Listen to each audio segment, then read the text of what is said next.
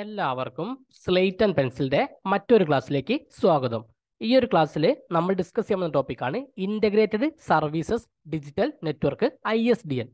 ISDN is a set of protocols that is based on high-speed, fully digitized telephone service.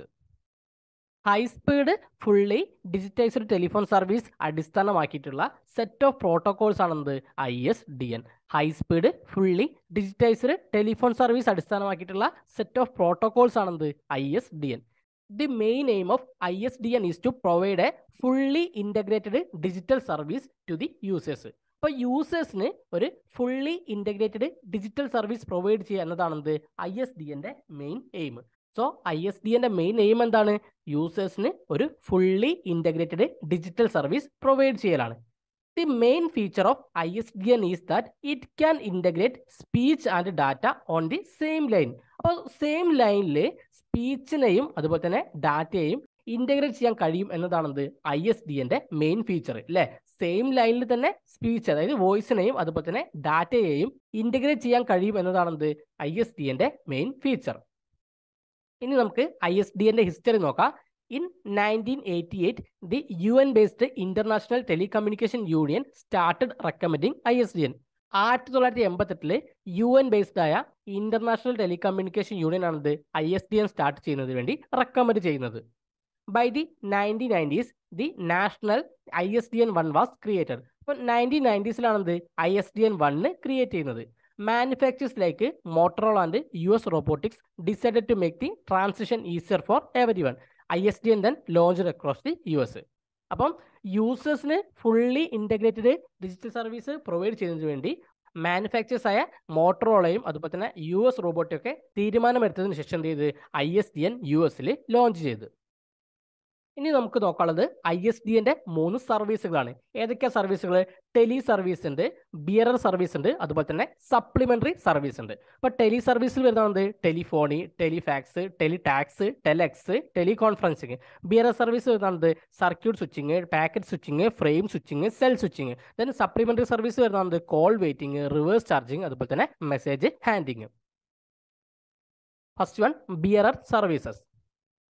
This type of services is used to transfer information such as voice, data and video between the users without manipulate the content of the network information. Network information content manipulate ചെയ്യാതെ users തമ്മിൽ voice, data, video തുടങ്ങിയ informations transfer ചെയ്യാൻ വേണ്ടി use ചെയ്യുന്ന services ആണെന്ത് bearer services. Network information content manipulate ചെയ്യാതെ users തമ്മിൽ voice, data, video തുടങ്ങിയ informations transfer ചെയ്യുന്നതിന് വേണ്ടി യൂസ് ചെയ്യുന്ന services ആണെന്ത് bearer services.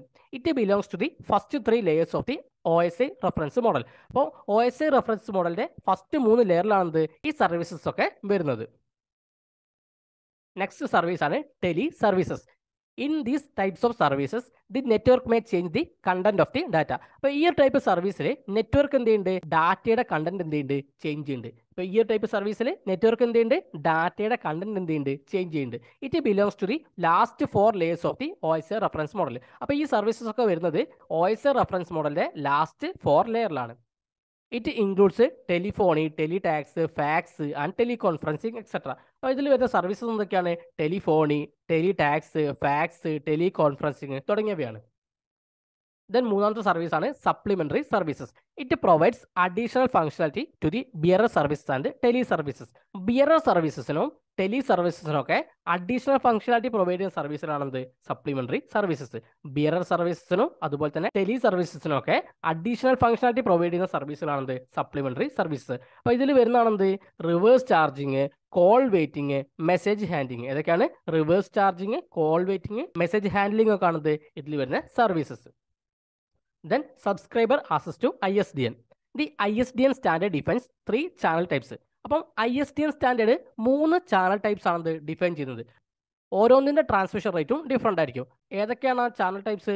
Bearer channel, അതിനെ B ചാനൽ എന്ന് വിളിക്കും. ദെൻ ഡാറ്റ ചാനൽ, അത് D ചാനൽ എന്ന് വിളിക്കും. Then hybrid channel H channel എന്ന് വിളിക്കും. അങ്ങനെ 3 ചാനൽസ് ആണ്. ഏതൊക്കെയാണ്? Bearer channel, then data channel, hybrid channel. അപ്പം 3ൻ്റെയും ട്രാൻസ്മിഷൻ റേറ്റ് എന്തായിരിക്കും? ഡിഫറെൻ്റ് ആയിരിക്കും. First one B channel. ഇപ്പോൾ ബി ചാനലിൻ്റെ ഡാറ്റ ട്രാൻസ്മിഷൻ റേറ്റ് എത്രയാണ്? 64 kbps ആണ്. Can carry any type of digital information in full duplex മോഡിൽ. അപ്പോൾ ഫുൾ ഡ്യൂപ്ലെക്സ് മോഡിൽ ഏത് ടൈപ്പ് ഡിജിറ്റൽ ഇൻഫർമേഷനും ഈ ഒരു ചാനലിന് ക്യാരി ചെയ്യാൻ കഴിയും. അപ്പോൾ ഫുൾ ഡ്യൂപ്ലെക്സ് മോഡിൽ ഏതൊരു ടൈപ്പ് ഡിജിറ്റൽ ഇൻഫർമേഷനും ഈ ഒരു ചാനലിന് ക്യാരി ചെയ്യാൻ കഴിയും. നെക്സ്റ്റ് ആണ് ഡി ചാനൽ. അപ്പോൾ ഇതിന് ഡാറ്റ ട്രാൻസ്മിഷൻ റേറ്റ് എത്രയാണ്? 16 or 64 kbps ആണ്.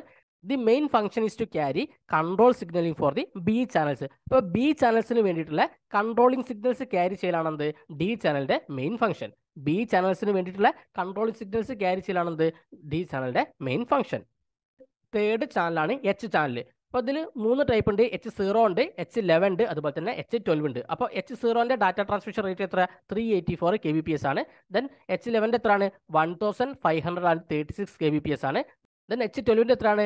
1920 ആണ്. These rates suit H channels for high data rate applications such as video, teleconferencing and so on. Video, teleconferencing തുടങ്ങിയ ഹൈ ഡാറ്റ റേറ്റ് ആപ്ലിക്കേഷൻസിന് ഈ ഡാറ്റ റേറ്റ്സ് എല്ലാം suitable ആയിരിക്കും. So ഇത്രയും കാര്യങ്ങൾ നമുക്ക് ISDN എന്ന ടോപ്പിക്കിൽ പഠിക്കാനുള്ളത്.